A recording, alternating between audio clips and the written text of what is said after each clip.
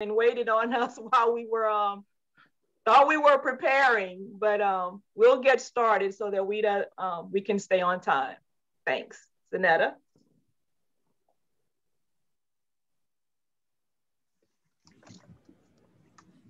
Good morning, distinguished guests, supporters, citizens of Louisiana, and all others. Welcome.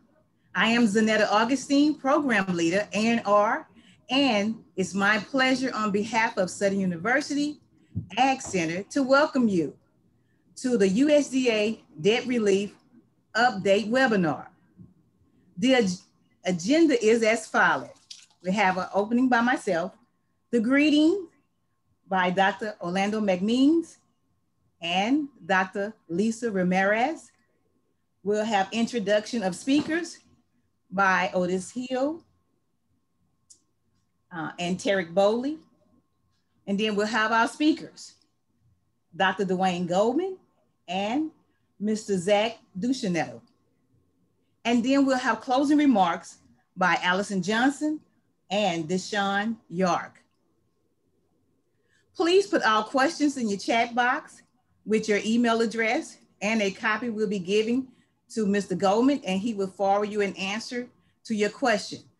Also, we will have the last about 10 minutes of questioning on this webinar today. So let's turn our attention to the greetings by Dr. Orlando McMeans and followed by Dr. Lisa Ramirez. Dr. McMeans. Thank you, Zanetta, and good morning, everybody.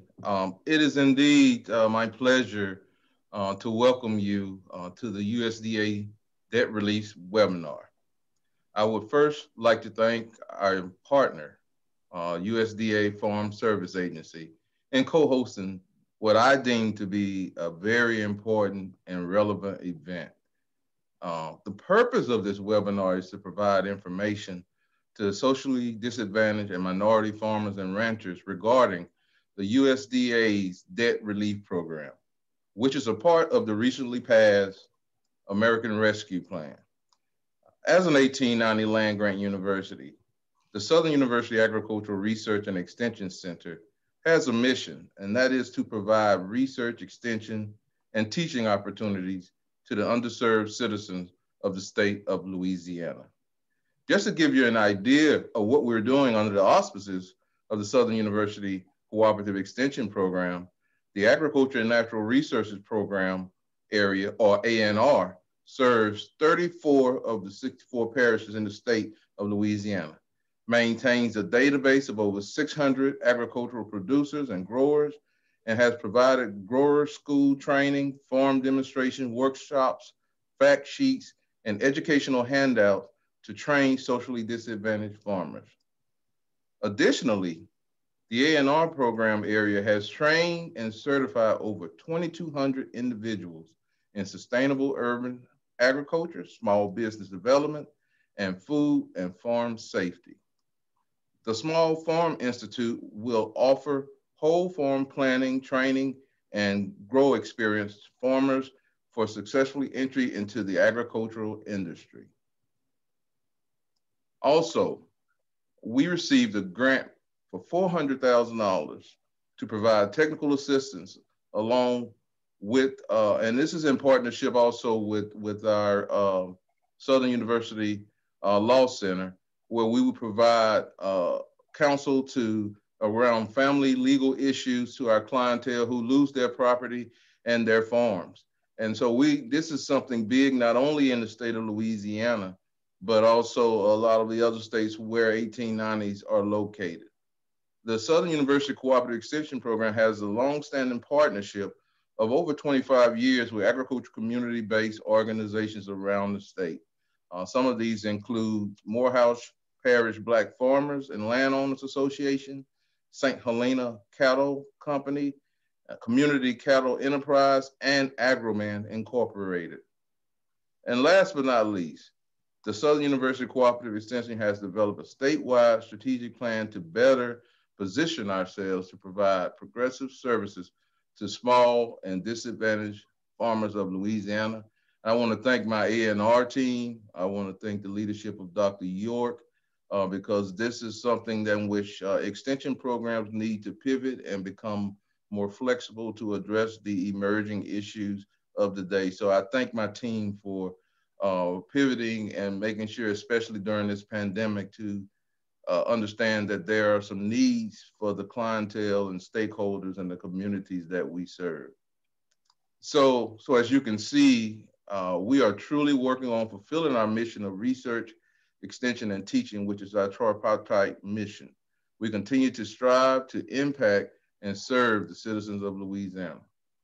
Before I forget, in my closing remarks at the end of this webinar, I would like to thank our USDA partners, Dr. Dwayne Goldman, Senior Advisor for Racial Equity, and those of you probably heard us talking earlier, he is no stranger to me, but more importantly, he is no stranger to the 1890 community. Dr. Goldman has been a staunch supporter, an advocate for the 1890s, their mission, and what we endeavor to do in the communities and students that we serve. So thank you, Dr. Goldman, as usual, for your commitment and service to the not only the 1890 community, but the land grant mission. Also, I would like to thank the FSA administrator, Mr. Zach Ducheneau. And Zach, I'm going to probably refer to you as Administrator Zach from now on, because I don't want to mess your name up. But when I meet you face to face one of these days, we'll make sure I get that right. Also, our team at Southern University Cooperative Extension Program, Dr. Deshawn York and her leadership as Vice Chancellor for Extension and Outreach. Also, you've already heard from Mrs. Zanetta Augustine, Mr. Otis Hill, Mr. Bernell Muse, Dr. Marlon Ford, and also Mr. Antonio Harris. And a special thanks to our USDA representative for OPPE, Ms. Lisa Ramirez. Welcome to not only USDA, but the 1890 community. And I look forward to communicating with you, and our own beloved Ms. Allison Johnson, who of course is an alum, supporter, and she is everything that we endeavor for our graduates to be at not only Southern, but from the College of Ag, and as well as those individuals representing the Ag Center. And that also goes in hand with Mr. Tariq Bowley, also an alum and supporter of Southern University and Southern University Ag.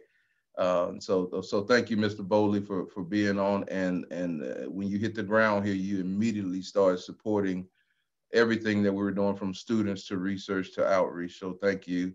And we hope to work with you even more in the future.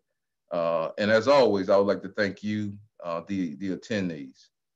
In closing, it is my hope that this event will be informational, engaging, and useful to the success and future of our minority farmers and ranchers. Again, thank you for your participation and enjoy the webinar. Thanks.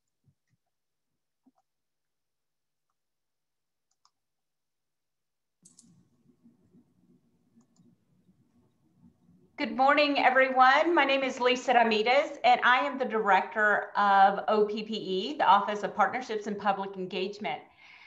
OPPE was established to expand outreach to America's agricultural community and to facilitate greater access to USDA programs.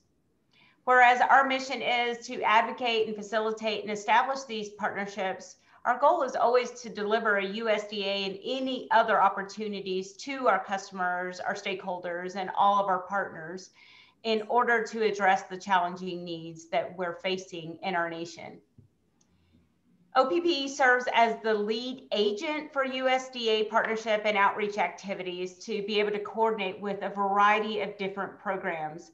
Those programs include, but are not limited to, the different pieces that you'll hear about today and you've already heard about this morning, but small farms and beginning farmer and rancher programs, the youth outreach. We also have the military veterans agriculture liaison, and we have the faith-based initiative those are some of the things that we're working on now.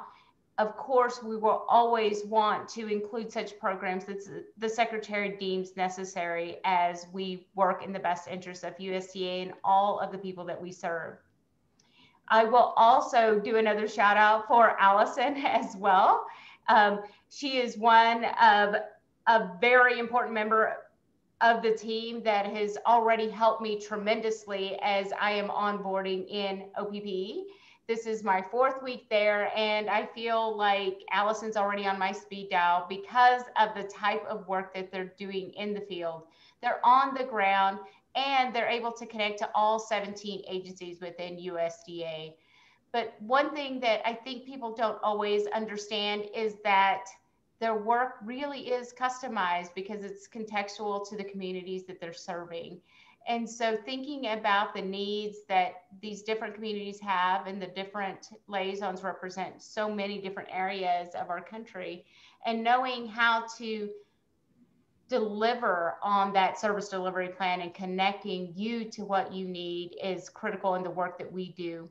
I want to extend an invitation to each of you. If you ever have a question or something you'd just like to have a brain partner with, just to think through some of these things, we invite you to reach out to us. We're here to serve you. We look forward to a continued partnership, and anything that we can do and we're not doing, we'd love to do it. Anything we're doing, you'd love us to continue doing, we'd love to hear that as well.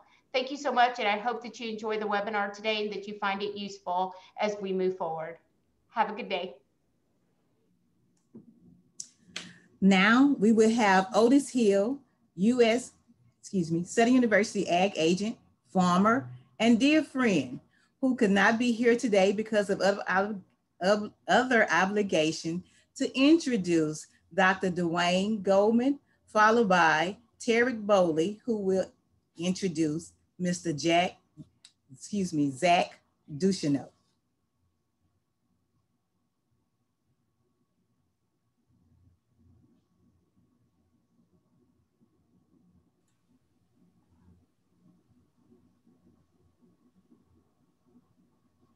I'm sorry, I didn't catch that. Are we going to? Good morning. Okay.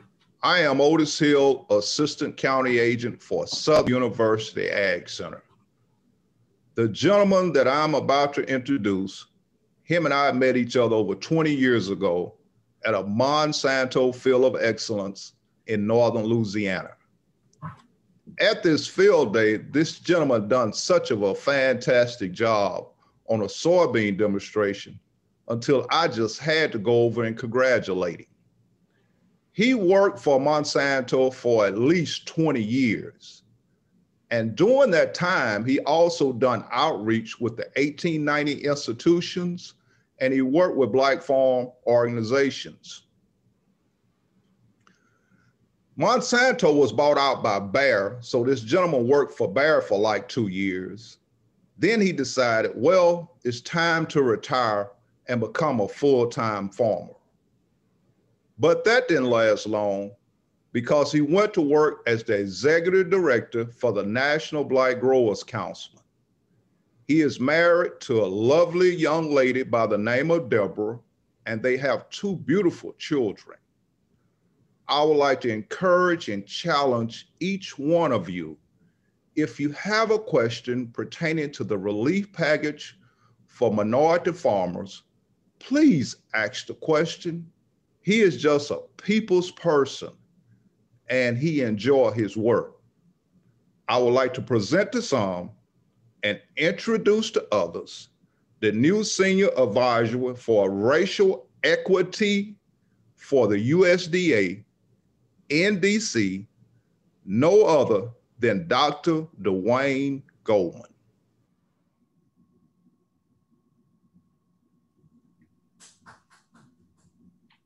Wow. Otis, I think I owe you a quarter. Let me ask for a point of clarification. Do we want to go ahead and introduce Administrator Ducheneau now? I think someone was going to do it. Let's do that. Yes. Tarek? Absolutely. Good morning, everyone.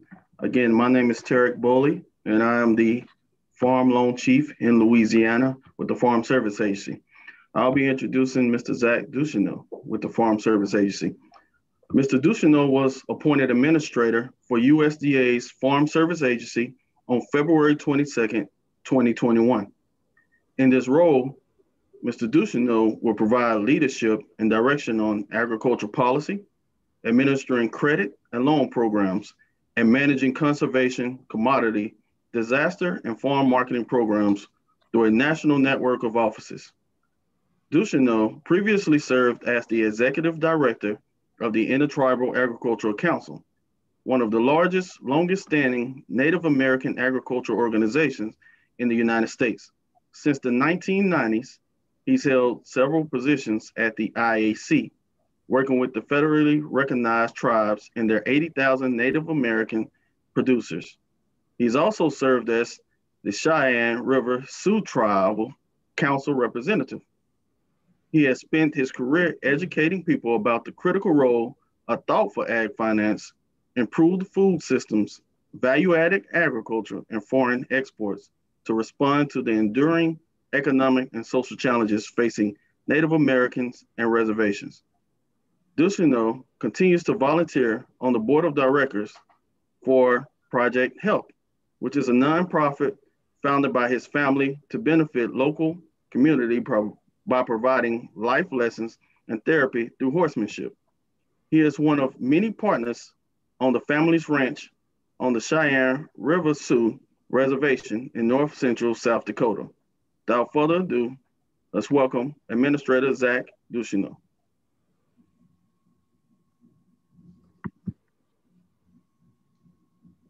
Now, Mr. Goldman.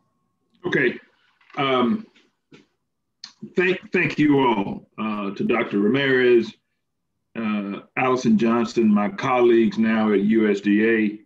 Dr. McMeans, it's always a pleasure to interact with you and the good folks at Southern, and to my, I call him my brother, Otis Hill.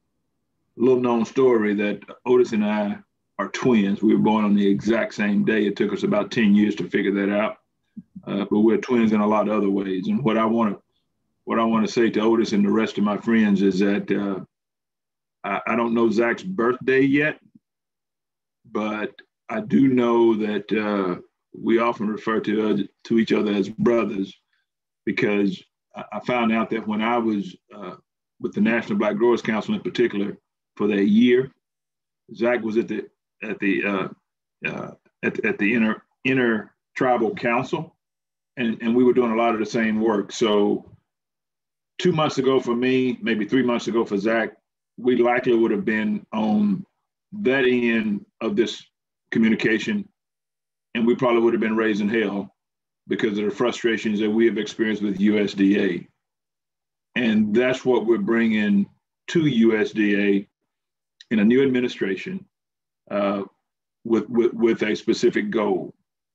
And I saw Dexter Gilbert on the line, glad to see them joining in. I'm going to pick on him because I'm going to say something that I said last week at a similar meeting in Georgia.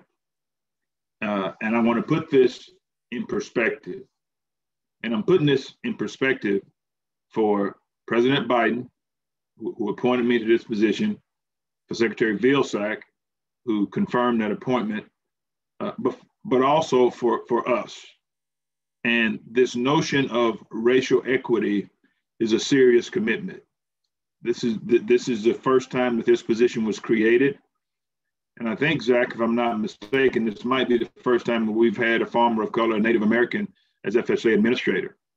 And I think that goes to the seriousness of this commitment. But I want you to think, and I know a lot of people on the phone, I know your stories, you probably know mine. I'm a third generation farmer. The fourth generation were slaves, in my case, in Alabama. And that's as Black farmers, that's our history. For Native Americans, you know, you were here before anybody, and you were sequestered into smaller areas, and you made a good living of it. For Asians, Latino farmers, they have their own histories, rich histories. But just for a second, I want you to figuratively close your eyes and just think about what agriculture would look like if we had never had discrimination. If those recently freed slaves didn't have to go through Jim Crow and intimidation and murder and be forced off their land, what would agriculture look like? If the Native Americans had really been given a fair shot at doing their craft, what would agriculture look like? Well, for one, you wouldn't need a senior advisor for racial equity because we would already be equitable. We're not there, folks, and I'm not going to lie to you and try and sugarcoat it. We're not there, but our goal is to get there. So I joined USDA March 1, not planning to join. As I said, I plan to be on that side of it, advocating and making sure that the department was doing what it needed to do to make people whole and to stop the discrimination. I didn't realize it at the time, but shortly after I joined, we were presented with a study that said that discrimination in this country over the last 20 years has cost this country $16 trillion. That's with a T. $16 trillion is the cost of discrimination.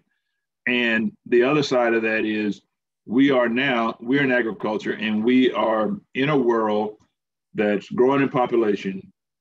Dietary preferences are changing. So it's not about enabling one farmer to be better than another as much as it is about enabling all farmers to be the best that they can be at feeding and fueling and clothing a growing world population.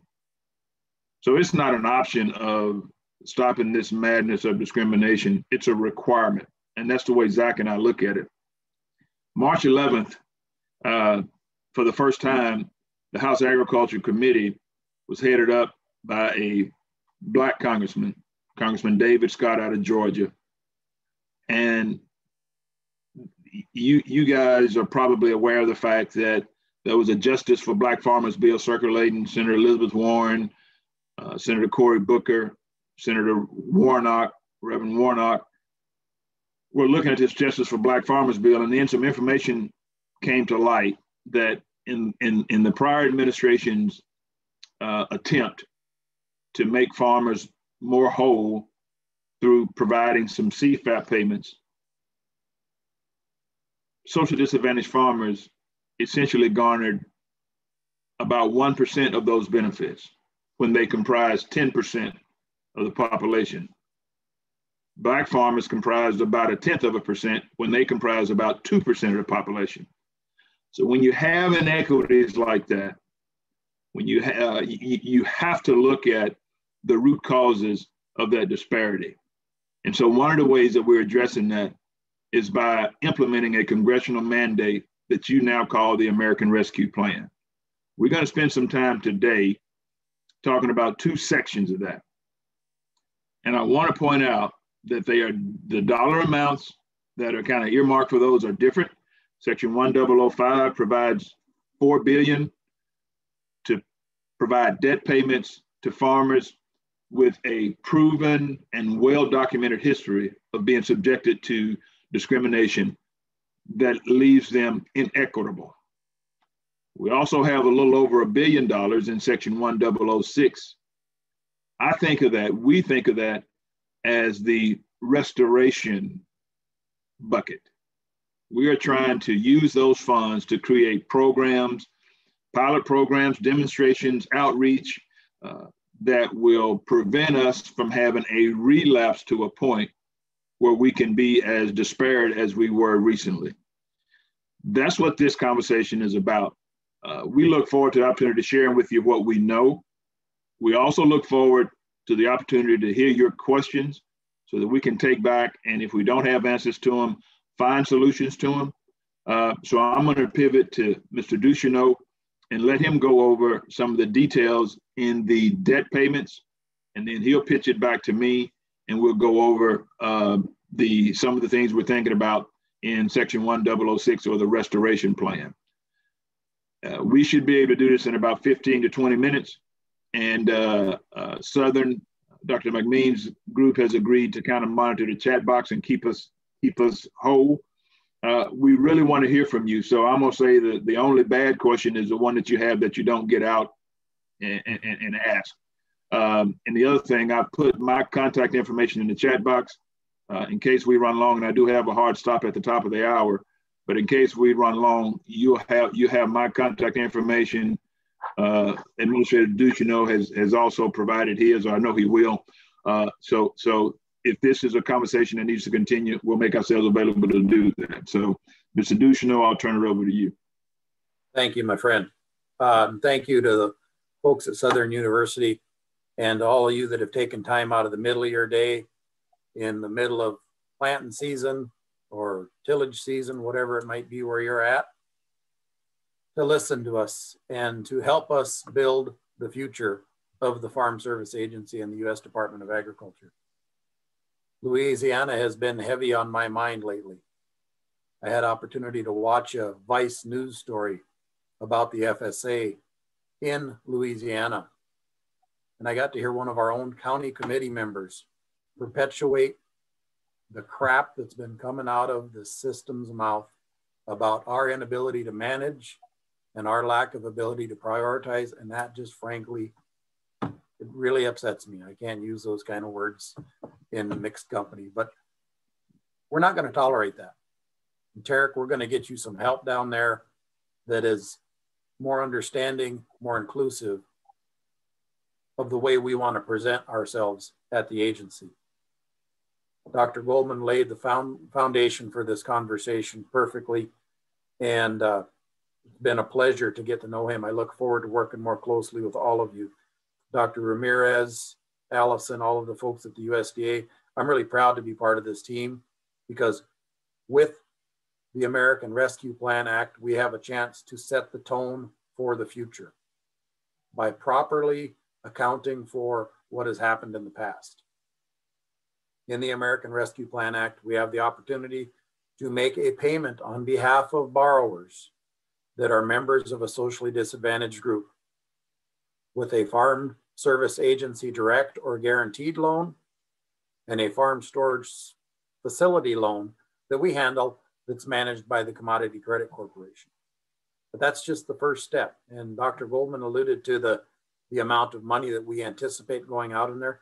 This is so important that Congress effectively didn't put a limit on it. CBO put a budget score on of $4 billion, but such sums as are necessary were appropriated. That's how important this was to our supporters in Congress and the president.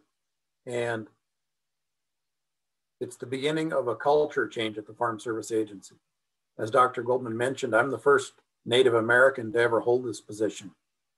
And it wasn't that long ago, as he mentioned, that I was on the other side of this conversation, just like you all, and raising hell is how he put it. That's exactly what we'd be doing. Wondering why we can't get this money out the dang door. And trust me, as someone who has just recently been in your shoes, we are doing everything humanly possible to get this out the door just as fast as we can, along with all of the other things that the Farm Service Agency is doing throughout the country for all of our producers. We have the opportunity to pay up to 120% of that indebtedness. That's going to create some unique circumstances for a lot of our borrowers. There's going to be tax consequences for all of that. So we're trying to be cognizant of that and make plans accordingly to align ourselves with folks like Southern University, Federation of Southern Cooperatives in Indian Country, the Intertribal Ag Council, Indian Land Tenure Foundation, the National Latinos Farmers and Ranchers Trade Union, Trade Alliance, so that we have the proper network of assistance out there to help all of our borrowers mitigate and manage this new reality that they've got so they don't wind up right back underwater with the IRS hounding them for some tax money. That being said, it's important to note that the payment of income taxes is an eligible use for Farm Service Agency financing. What's really important about this particular program and this payment is it doesn't exclude you. Loan forgiveness in the past had meant that you couldn't participate in the programs anymore.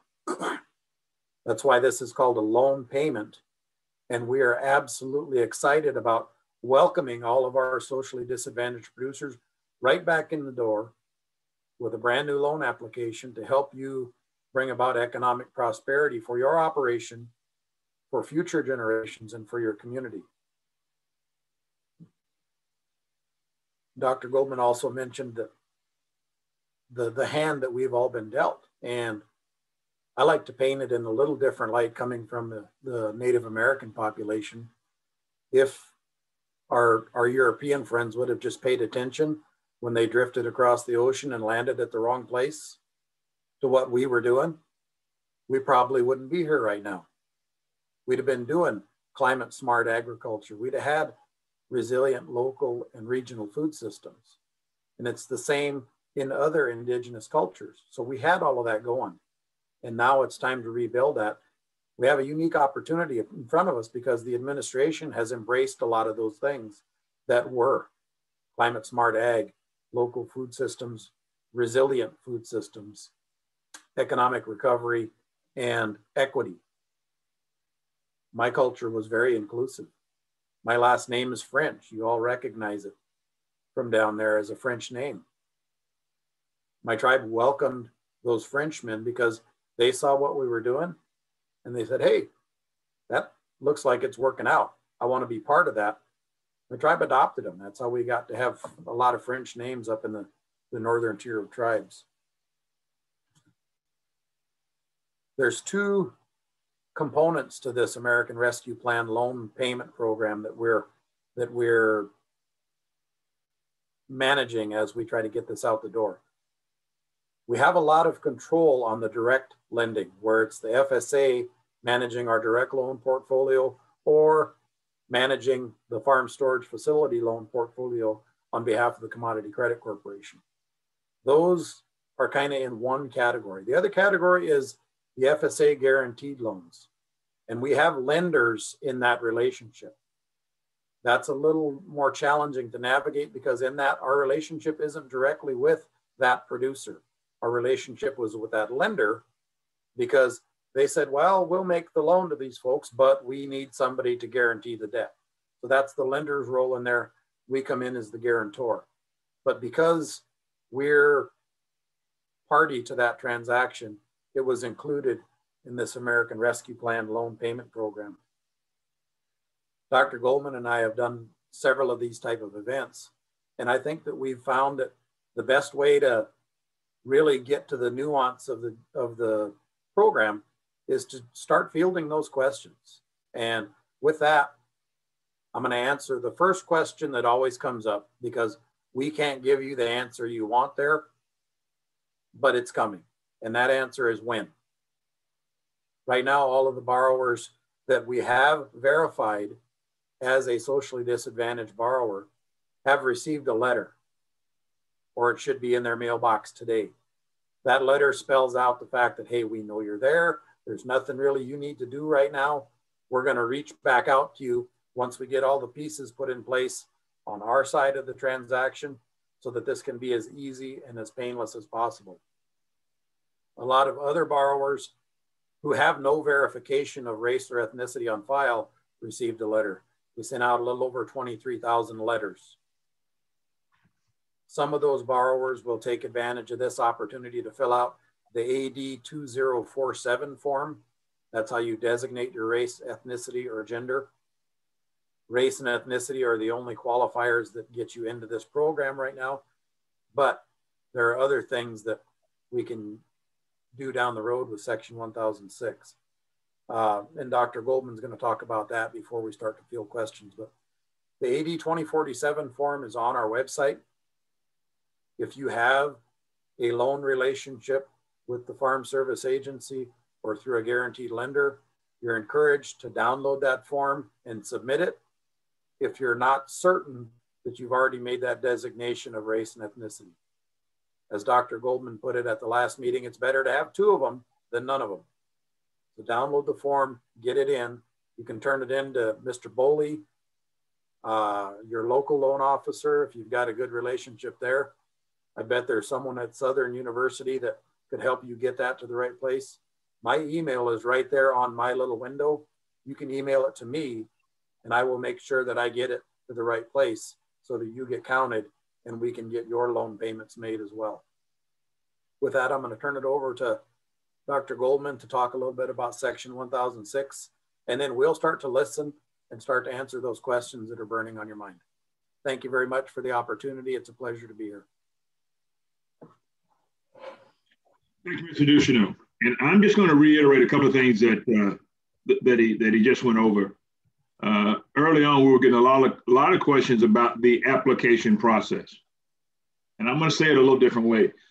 There is no application process. FSA has all the records that it needs to execute and implement this debt payment. The one exception could be the AD 2047, which is a customer data worksheet where you would indicate your status as a social disadvantaged farmer. And I'll say this, I understand and I'm fully aware of the fact that prior to the American Rescue Plan, I could argue that why in the heck would I fill out the form? I don't want anybody to know I'm Black because it gives them another opportunity to discriminate. I don't want to know I'm Native American. This is different.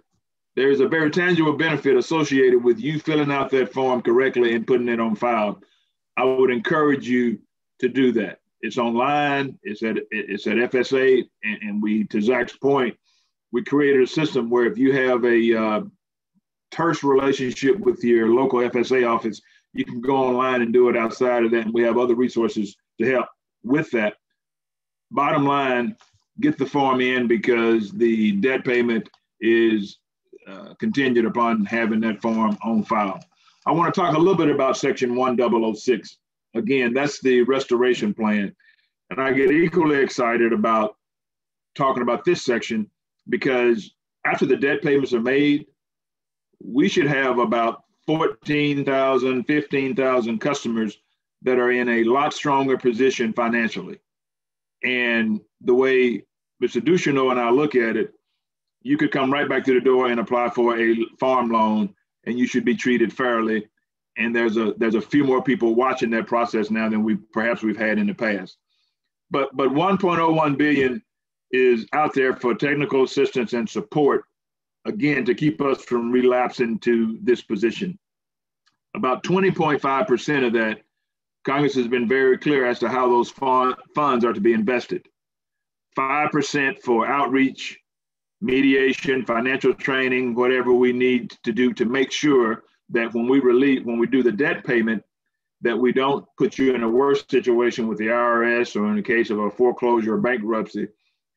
We're not going to provide that advice directly from USDA, but we want to facilitate you getting access to that advice from people you trust and to make sure that you're making the best financial decision you can as you want to go forward with your farms and businesses, okay?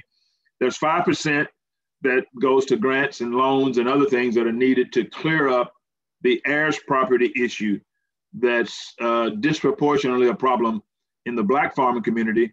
Understand from Mr. Ducheneau that it has some similarities in Native American circles as well, but there's 5% to deal with that. There is 5% that will be divvied up into the 1890, 1994 Alaska Native, the Hispanic, and the Territory universities.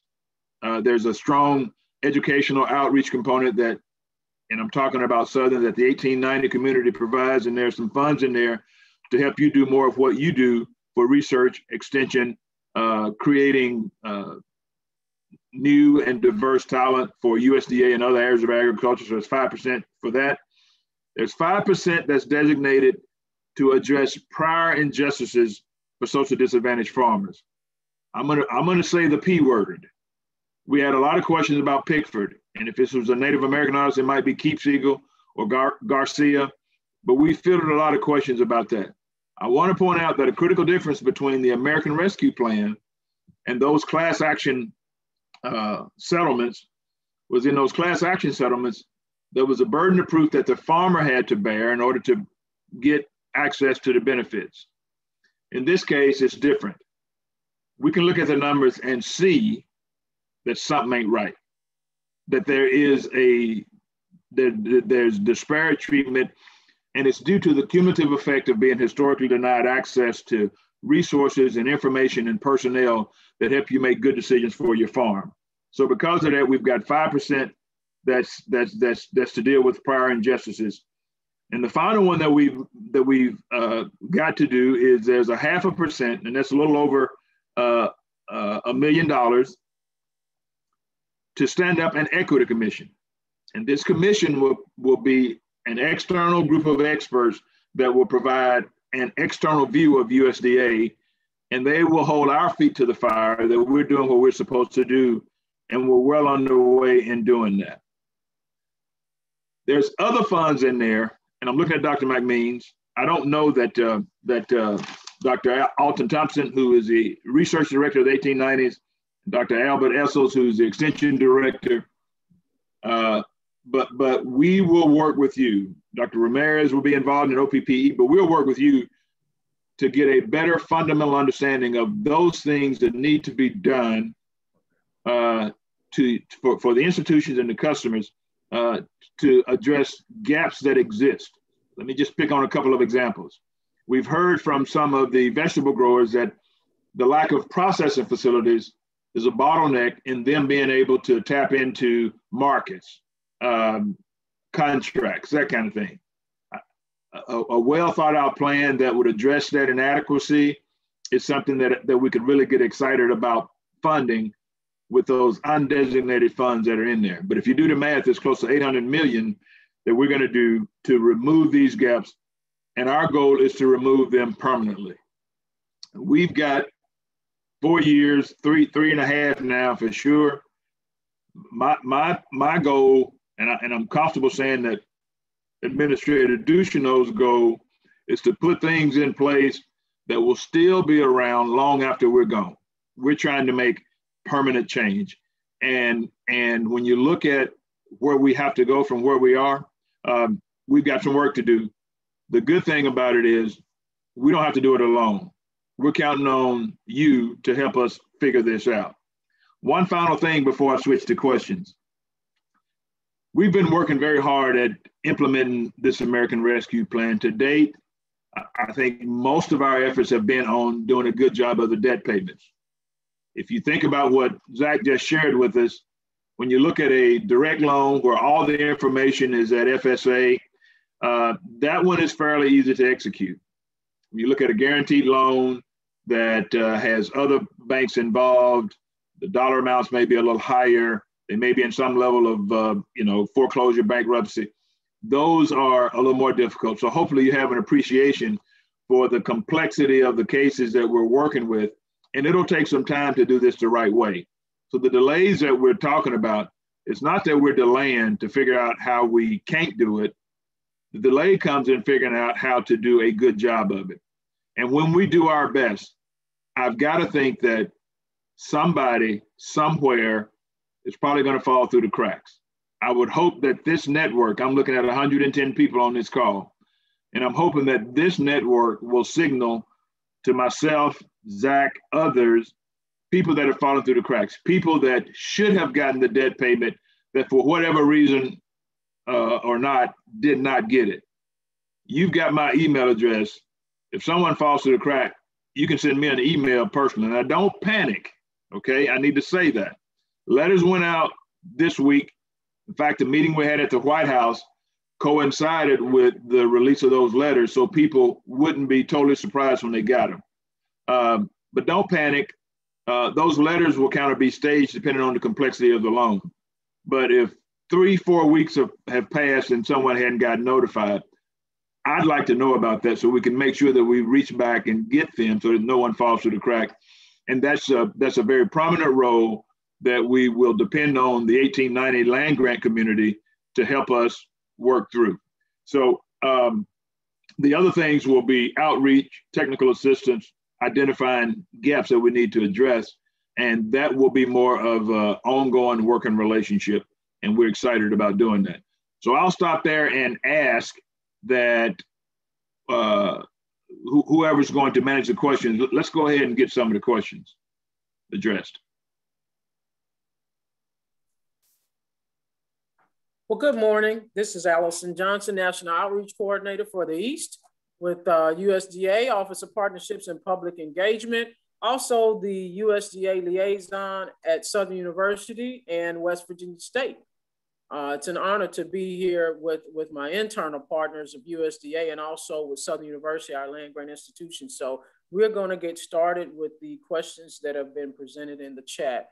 First question is from Marcus Dickey. I've made payments already this year. Will I receive those payments back at the time of debt payment? Yes, so the critical language in the law is that indebtedness as of January 1st, 2021 is the figure we will use to calculate payment. So if you had a payment due on February 1st and you made that payment, your payment is still going to be calculated based on the indebtedness as of January 1st. So you will get that money back.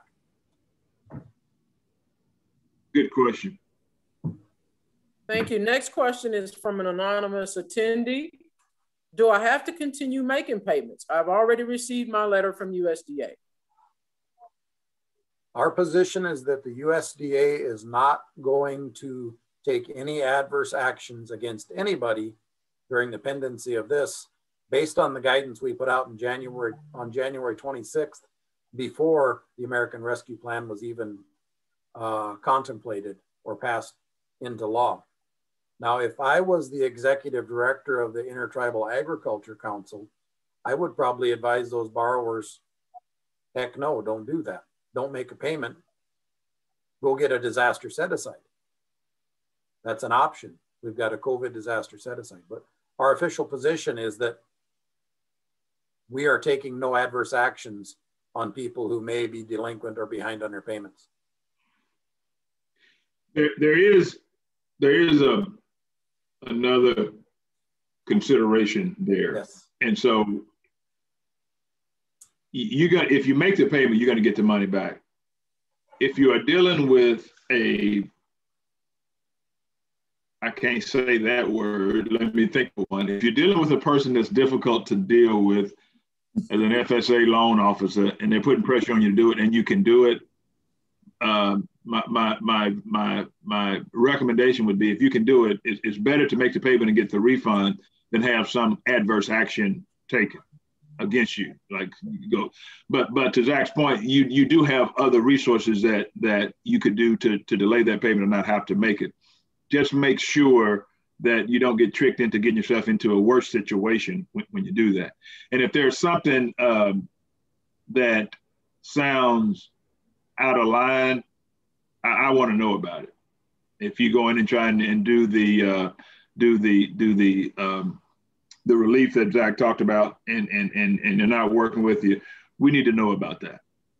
So, and I got to add one more thing to that, Allison, if I may, and Dr. Goldman. If you have a guaranteed loan, your relationship is with the lender and not the Farm Service Agency. There are a whole different set of circumstances around that. So if you've got a payment due to your guaranteed lender and you can make that payment, that's great.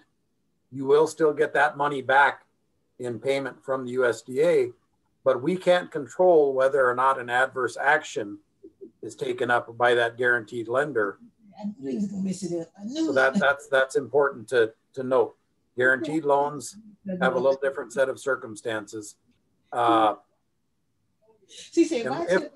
of the things that we found out in the call we did the other night with the White House,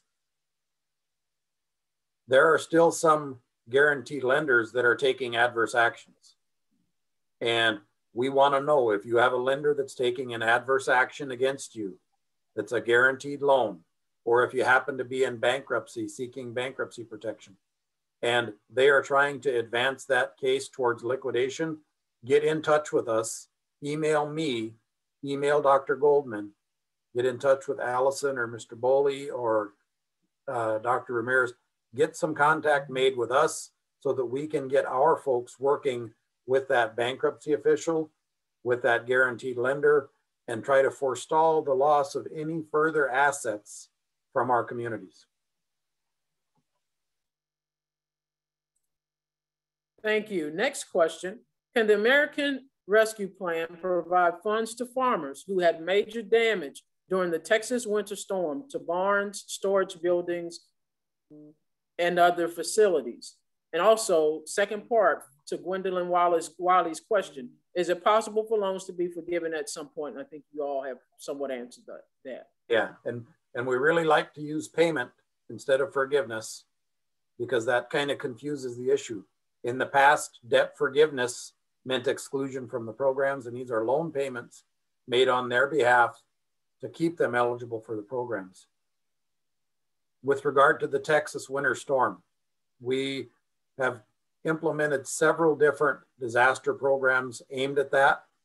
The American Rescue Plan doesn't address the winter storm damage unless you have an FSA director guaranteed loan or a farm storage facility loan, or if you're taking part in the food and ag production sector, the value added sector. There are some provisions in other sections of the American Rescue Plan that can provide assistance, but there's nothing that's going to provide that urgent assistance that you need. You have to look to your county office, your state office, visit about the standing disaster programs so that we can get you some assistance there apart from loan payments. Good questions. Are there any grants available to apply for? Dr. Goldman mentioned grants. Are there any grants available to apply for at this time? At this point, well, let me back up. We have not worked out the details on grants for the American Rescue Plan. I'll leave it open for Dr. Ramirez to talk about the other programs that's under her jurisdiction. But we have not worked out details on grants for the American Rescue Plan. That will come later. And I want to share with you that the reason we are holding up on that process is because as we're executing the debt payment, we already have been able to identify several issues that need addressing. Some of them are internal, some of them are external, but our grants should reflect those gaps that we've identified as we are doing these debt payments. But no, the grants have not been, grant details have not been worked out as of yet. And I might just tag on to that one too a little bit, Allison. There are other programs within the department that have grant programs. So we've got the rural development, we've got ag marketing service. NRCS has some really valuable programs. They function like a cost share agreement, but they're effectively a grant of federal dollars to go do certain practices in EQIP or CSP. And if there's anybody that would like more information about that, Mr. Boley can help you with that by referring you just across the hall most likely, or you can get in touch with me and I can get you in touch with your local offices. Thank you.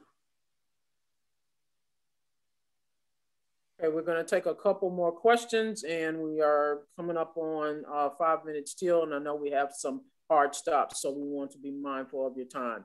Will payments be made this year or into next year? I think we can safely say that payments will be made this year, and we want to get them out as soon as possible so that producers have plenty of time to get with NGOs, nonprofits, universities in the land grant system that can help with business planning, help with tax planning, mitigate that tax consequence. So I think this year and ongoing, they will be paid because there is no time limit on this appropriation. It's such sums as are necessary until expended.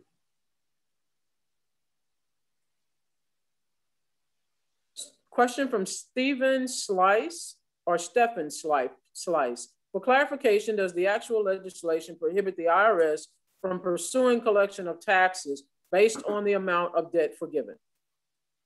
No, absolutely not. The IRS will pursue collection of taxes on this.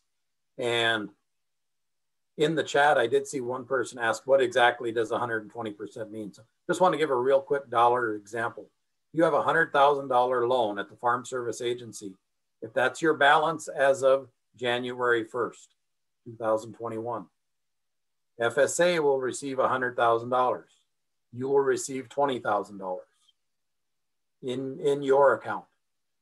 With that $20,000, you have to plan for your business, mitigate your tax consequence, what have you. But that's the dollars and cents of how this will break out.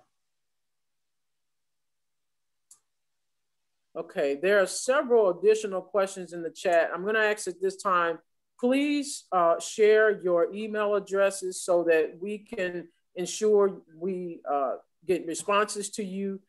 There are a lot of great questions. Just don't want to choose one over the other. And I do know that we have several hard stops, and we're going to have some closing remarks by the panelists and then Deshaun and I. Dr. Goldman? Yeah, I was trying to multitask and you caught me.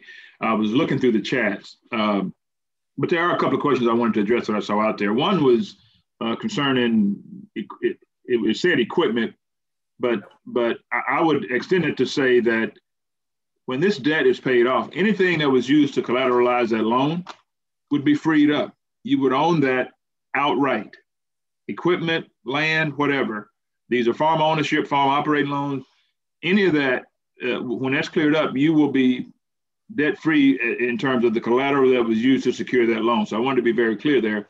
There was another one, a question about loans that were closed before January 1. The short answer, Zach, I think, is that the loan balance as of January 1, 2021 will be paid.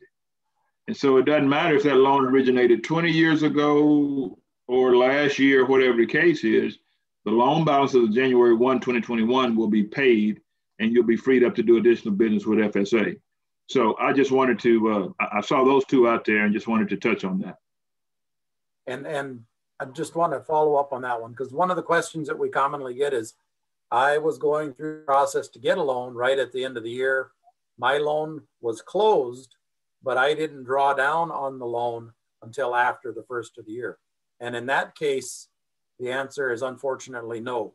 You had to have drawn the money into your account out of the Treasury for use by January 1st, 2021. But what I can tell you is that you've got the commitment of the administrator of the FSA to make sure that that ongoing loan relationship you have with us is a comfortable and enjoyable experience, because I've been in your shoes and I know how that wears on a person.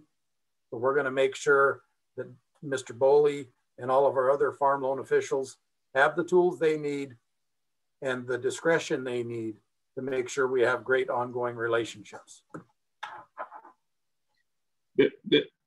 There was one other question I want to address, because I don't know if we've been clear here. It's about how will the debt relief be delivered, and then there's another one, Zach, about whether they need to contact a bank on a guaranteed loan. If you'll take the second one, let me hit the second one, the first one right quick. So on the debt payment, the loan balances at FSA. So I'll use a $100,000 loan for sake of figuring. If you got a $100,000 loan on the books at FSA as of January 1, 2021, FSA will get a check for $100,000 to pay that debt off. You, the borrower, will get a check for $20,000, and that'll come to you. And if you have an account, probably direct deposit is the easier way to go. But I think our current thinking is that, yeah, the $100,000 will go to FSA, the $20,000 would come to the borrower, or the loan goes to FSA, the 20% goes to the borrower. Zach, cover that one on if they need to contact a bank about a guaranteed loan. You don't need to contact a bank on a guaranteed loan. We've already done that, but it sure doesn't hurt. In situations like this, it's better to do too much than not enough. And I think it's important to preserve that relationship with the lenders. And we're trying to take steps that we can to manage that and maintain that relationship, because even though it took a 90% guarantee, this lender is working in our community.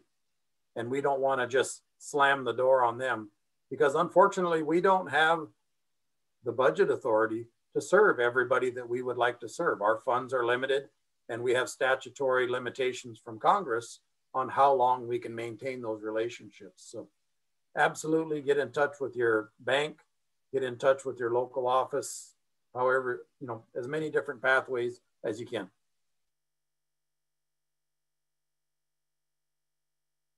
Can I be next?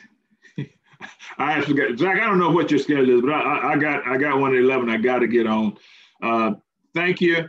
I look forward to getting the questions. And just so you know, what we've been doing is taking these questions, and if there is an issue that was brought up today that is not already addressed in the frequently asked questions, we will modify the frequently asked questions to reflect the answers to that question. So those questions are important, and let's make sure we get them so we can continue to develop this process. Thanks, everybody. Thank you, my friend. And Dr. York, if you have time, I've got a little more time, and there's one really important issue that I'd like to hit on, if you don't mind. Please, thank you. You bet. The question's been asked about the lawsuits in Texas and Wisconsin, and will those hold anything up? We're moving ahead as though we're still on track to do the things that our timeline says that we can do.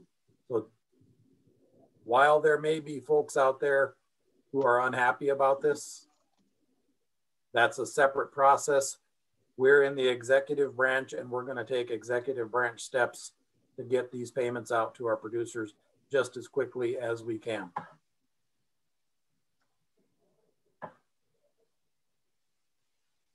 Okay. Do you have a moment for an additional question, or is that it, Dr. Duchamp? I sure do. I've got 15, 20 minutes. If you want to, Allison, would you let him continue? Yeah. I do know that Dr. McMeans will have to log off. And so thank you to Dr. McMeans for being a part of today. He does have some traveling to do. So we'll continue on. For those of you all that can stay on, please do. Thank you to Dr. Goldman and Dr. McMeans. All right, thank you. And thank you, Zach, and thank you, Dr. York. And sorry I have to jump off, but I have to catch a plane. But I just want to thank everybody for, especially our team and USDA partners. And I was so happy to see that we had a lot of 1890s on the line. Those that I saw, because we maxed out on the regular numbers, but also the liaisons that I've seen. So I just want to thank all of you guys for your participation, and hopefully we can have some follow up in a future webinar. So thank you, and I'll be in touch. Okay. Okay. Thank you, Dr. McMeans. Before you leave, I want to say thank you. Thank you for allowing USDA to partner with you on this webinar. We're so appreciative. Thank you. Thank you. See you guys. Thank you, Dr. McMeans. Dr. Ducheneau, we'll turn it back over to you and Allison Johnson for as many more questions as you can take. We'll stay on. Thank you. Okay, we're going to jump into the chat. In what form will the debt relief be delivered? By check, direct deposit, payment directly to FSA, or guaranteed lender? This is from Micah Buzzard. Also, second part to that, do we need to contact a bank who has a loan guaranteed by FSA? And I think you somewhat answered that. Yeah, we touched on that just a little bit, but I'll talk about the form of payment.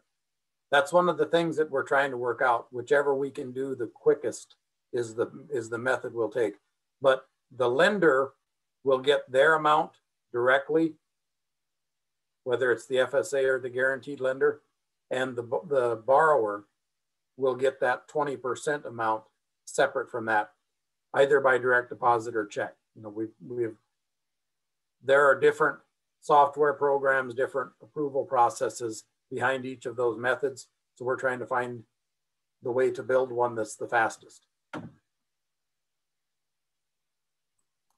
Thank you. There's a question from Amanda Croft that says, gender is not included. Aren't women considered a minority within FSA? And I think that is in reference to the AD 2047 form.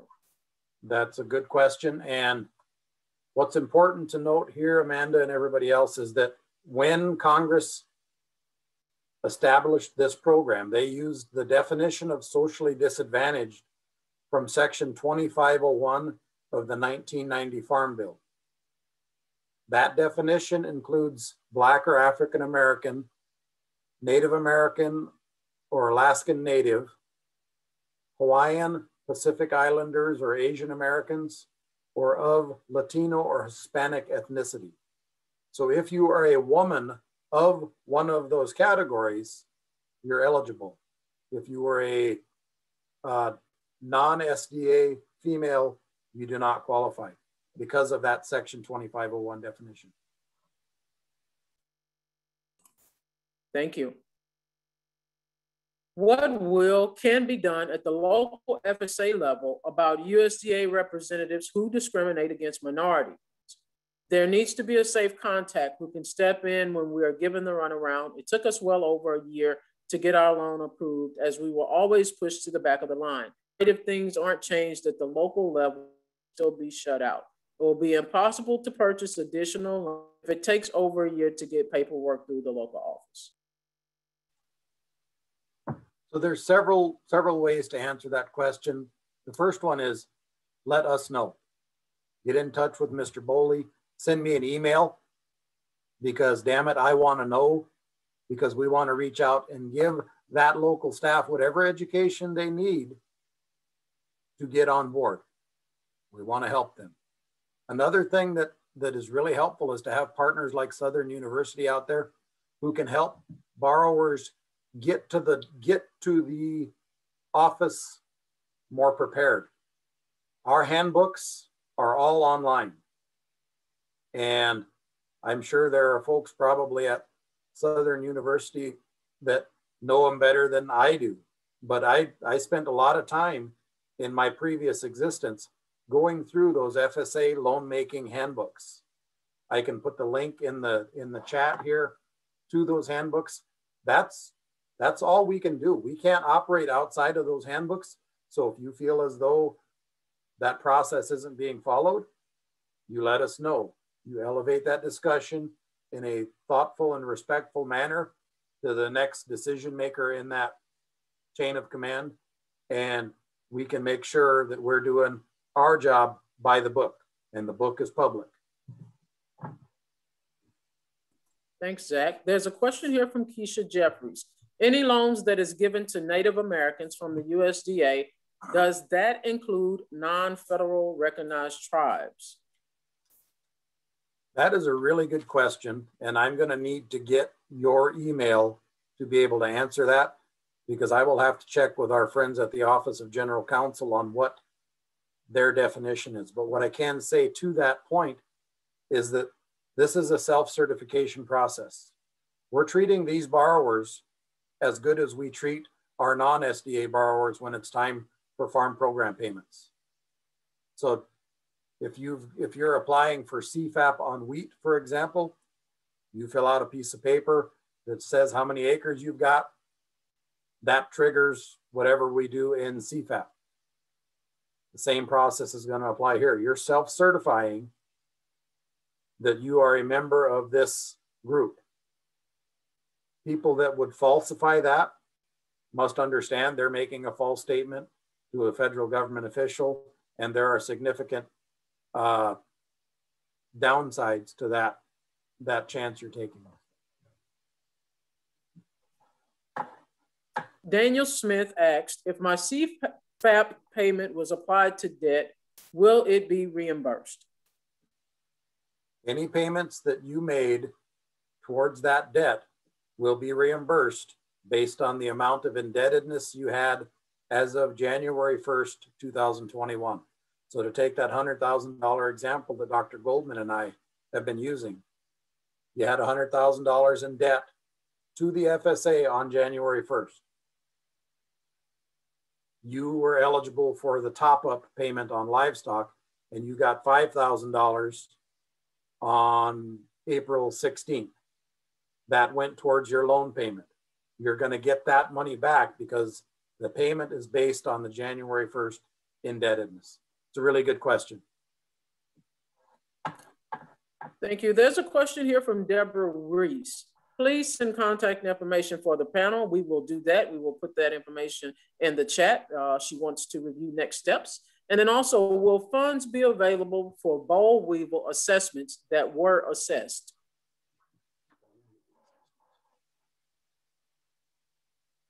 I don't want to give an answer. I think I know the answer, but I want to make sure that I give the right one. So let me get that person's contact information so that I can get that. I presume that Allison, you or someone will be batching these up so that we can get back, because we want to get in touch and we want to give the right answer, not just what I think, because as my father and my brothers are very comfortable reminding me, I don't know every damn thing, but sometimes I act like I do.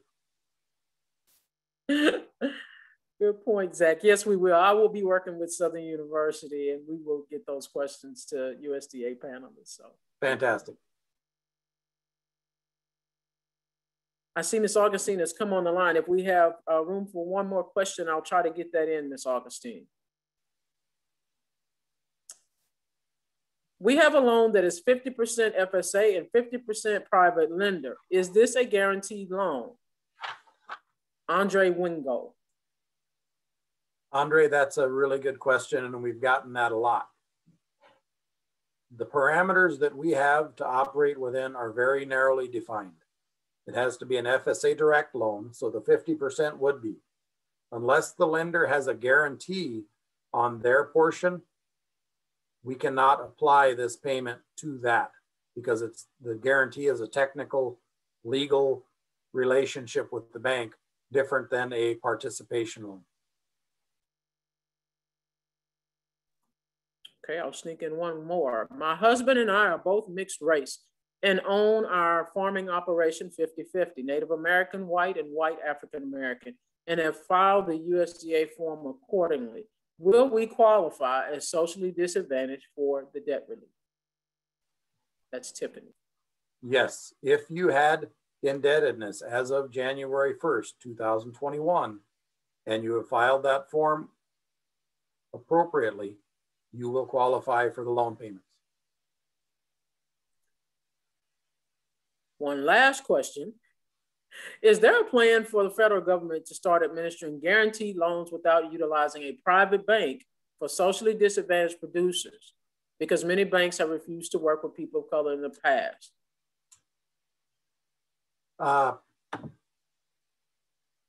That's a very open-ended question. And as I mentioned, we've got only a limited amount of budget authority to do direct loans with.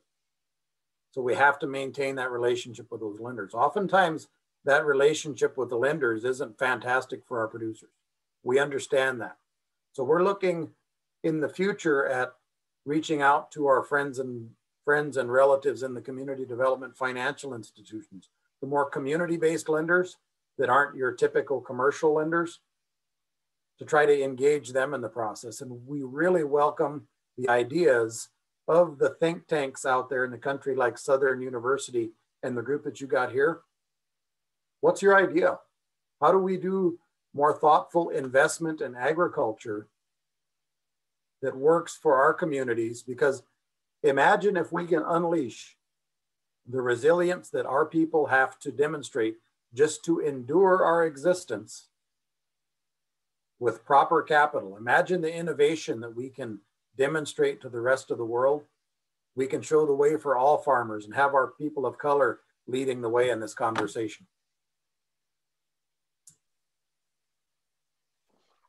There are only like 2 more questions in there, Dr. Ducheneaux. Do you mind if we go on and ask those? Let's get to them. This is some of my favorite stuff to do is talk with our producers. Okay, Allison, just go on and continue until we answer all of them or Dr. Ducheneaux says stop. I'll get those last 2, Dr. York. Okay, so let me find my place again. I did not receive the AD 2047 form. Does this mean this program is for those that have loans? Please advise. This is Janice Johnson.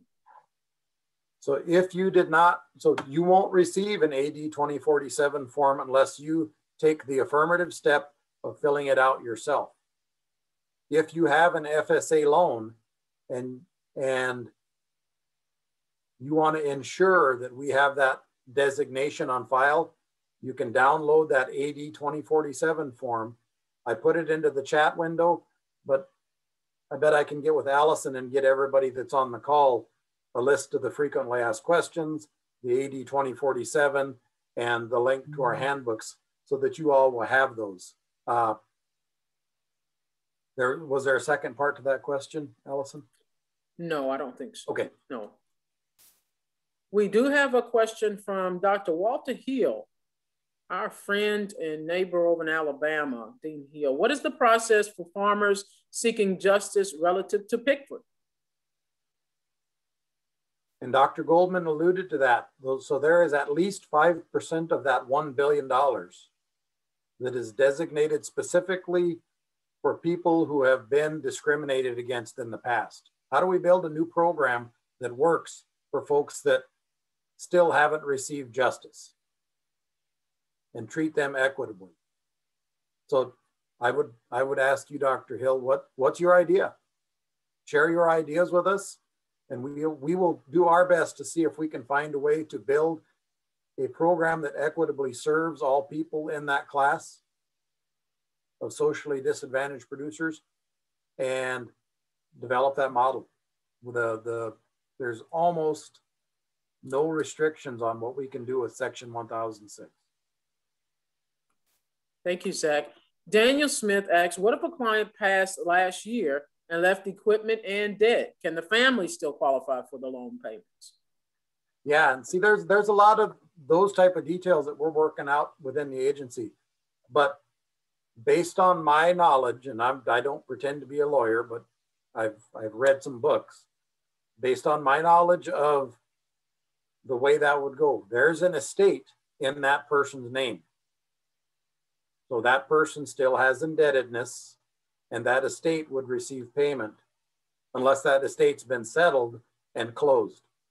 But that, if you know anybody in that situation, please have them reach out to me and we can help get them the right answer. Excellent. You mentioned tax bills will be covered by FSA, can be covered by FSA loan. Would that also be the same for an operating loan? Would the tax bills be covered? I'm making sure I understand the question correctly. Will the tax obligations are an eligible use of an FSA loan? And Mr. Boley can probably step in here and correct me if I get too far afield. I have a very aspirational reading of the handbook. An operating loan, I would suggest not doing an annual operating loan to make those tax payments. I would suggest take advantage of the term note so that you can pay that over time. Otherwise, you're just moving that big obligation from here to next fall, and it's still going to be the same. So think about using our loan products to term that out and build a plan that does that. We have a question from Travis Johnson. Will FSA loan have to be accountable for continuous discrimination towards underserved and socially disadvantaged farmers if proven? I'm sorry, you kind of broke up there a little bit on, okay, I see the question here. Okay. Will FSA loan staff be held accountable for the continuous discrimination towards underserved and socially disadvantaged producers if proven? If there is any way that I can, you bet your bottom dollar I'm going to deal with those folks. If we can find that and get those folks the right help they need to have a proper perspective in the world, you dang right. If we can't help them improve their perspective, we will find ways to hold them accountable. Okay, there's a question in the chat about whether or not the recording will be saved. Yes, it will, and you will be able to find the recording later this afternoon on the SU Ag Center website. Okay, thank you, Dr. Ducheneaux, and thank you for staying over with us and answering those additional questions. Ms. Allison, do you have any closing remarks before we adjourn? Yes, thank you so much, Dr. York, and thank you so much, Zanetta Augustine and the Southern University team. I'm an extremely grateful partner. We've been working together for years. I am an alum, but it's an awesome opportunity and experience to come back and be a partner with my 1890 institution, Southern University, as a USDA liaison. As we work to serve the customers and stakeholders throughout the state of Louisiana. I am now serving under Dr. Lisa Ramirez in the Office of Partnerships and Public Engagement as the National Outreach Coordinator for the East, managing 25 states on the eastern half of the U.S. In partnership with Zach and Dwayne. And I'm grateful for their participation today and Terry coming on board, and really appreciate USDA participating in this webinar today as a partner. And we hope that we provided our contact information in the chat to all participants, and please reach out to us. Part of what Tarek and I do on the ground is we make sure that we maintain and improve and increase relationships and program participation out in the field and with our USDA programs nationwide. So we want to make sure that we get the information and concerns back to leadership and headquarters so that we can properly address your questions and concerns. Just appreciative of the 1890s and partnering with the USDA liaisons nationwide. And want to thank our USDA partners, Zach, our USDA internal partners, for joining us for this call today. So greatly appreciative of you guys participating. Thank you so much, Dr. York. It's been my pleasure. And thank you again. Thank you again to Dr. Mr. Ducheneaux and Dr. Goldman. This has been a wealth of information, and we are so indebted to you for taking out time and coming and being with us today. We will get all of those questions to you all so that you can look over them and see if they need to be added to the frequently asked questions. If there's anything that we can do for you or anyone who is in attendance today, please email us. We have put different email addresses into the chat box. Also, the entire webinar will be posted to our website, www.suagcenter.com. That should be by later today. If you have any additional questions after viewing that, you are welcome to contact any of us. Please know that the SU Ag Center Cooperative Extension Service is here to serve. You can call us, you can email us, you can just stop by, you can text. We are here. It doesn't end today. So anything that you think of, please give us a call, okay? Thank you guys and have a great evening.